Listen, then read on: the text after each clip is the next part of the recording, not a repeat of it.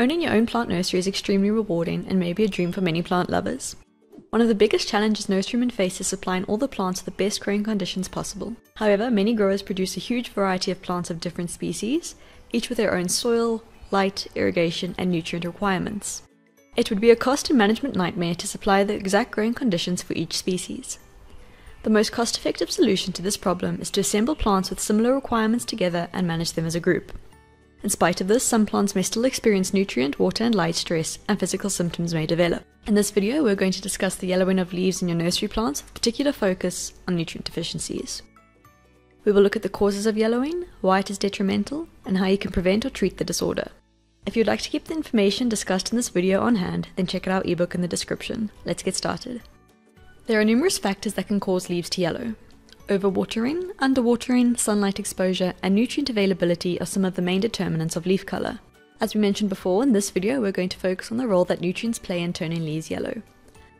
Let's start off with a bit of plant physiology to get a better understanding of why leaves turn yellow. Chlorophyll is a pigment found within the leaves of plants. These pigments reflect green light, giving them their characteristic hue.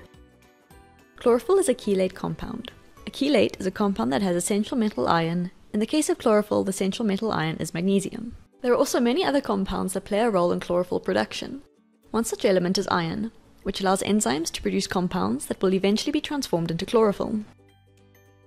Chlorophyll is a vital compound in plants as it is the site for photosynthesis, which allows plants to convert light energy into food energy in the form of carbohydrates. Therefore, if any of the elements integral to chlorophyll structure or production are deficient, chlorophyll production will decrease and the leaves will start to turn yellow. This will decrease the overall production and growth of a plant, which can lead to poor performance and even death. Furthermore, slight discolorations can deter customers and decrease the grower's earning potential. It is therefore extremely important that nursery owners know how to treat and ideally prevent nutrient deficiencies that lead to foliar discoloration. Deficiencies of nitrogen, magnesium and iron are common contributors to the yellowing of leaves. As aforementioned, these elements are important for the structure and production of chlorophyll.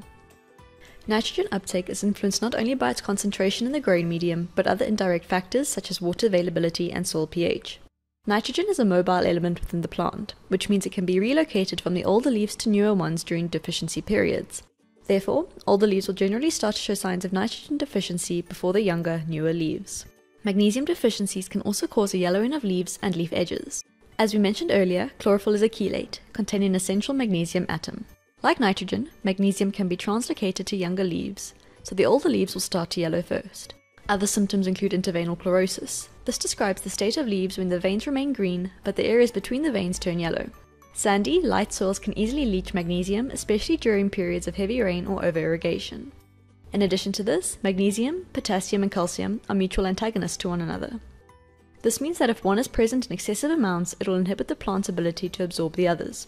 Therefore, excessive fertilization of other nutrients may cause a plant to suffer from magnesium deficiency even if it is available in the soil. Playing an important role in chlorophyll production, leaves will turn yellow if iron is deficient too. Deficiency symptoms are similar to those for magnesium, with interveinal chlorosis visible on the leaves. Unlike magnesium, however, the plant cannot translocate iron, therefore newer leaves will show signs of deficiency before the older ones. A plant's ability to uptake iron is dependent on the pH of a soil. In severely acidic or alkaline soils, many nutrients will not be plant available. Hydrangeas are a great example to show how nutrients are differentially available at high and low soil pH. The aluminium ion responsible for blue blooms on hydrangeas is more available in acidic soils with a low pH, which is why hydrangeas grown in more alkaline soils will have pink flower heads. In terms of iron, the nutrient is less plant available in alkaline soils, especially when the pH is above 7.5.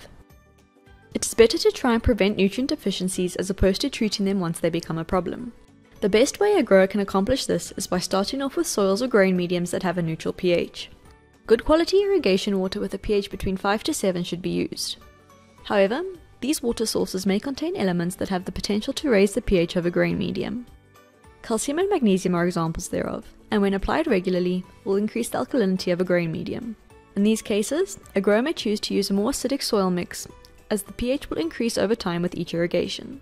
Irrigation water can be treated with phosphoric or nitric acid by injection into the irrigation system. However, this is quite an expensive venture and may not be feasible for all growers.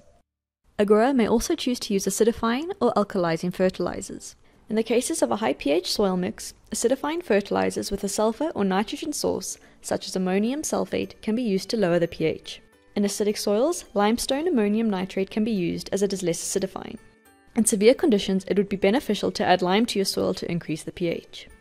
Epsom salts, also known as magnesium sulfate, are commonly used to improve magnesium availability.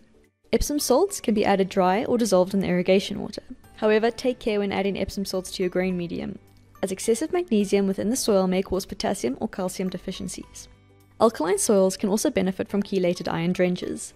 When applied as a chelate, iron will be plant available even in extremely alkaline conditions. Over-irrigating your plants can cause nutrients to leach from the soil and grain medium. Therefore, a well-thought-out irrigation schedule and water-retaining amendments such as coir, vermiculite and sand can be added to the grain medium to limit the amount of irrigation required. By the time deficiency symptoms appear, it may be too late to solve the problem. This is especially true in species like Legia tictorum, which struggles to recover from alkaline conditions. Therefore, soil tests and proper amendments prior to planting is recommended if you want to increase your chances of success in your nursery. And that brings us to the end of our video on how to diagnose, prevent, and treat nutrient deficiency symptoms in your nursery. Before you go, remember your copy of our ebook, and we will see you in the next video.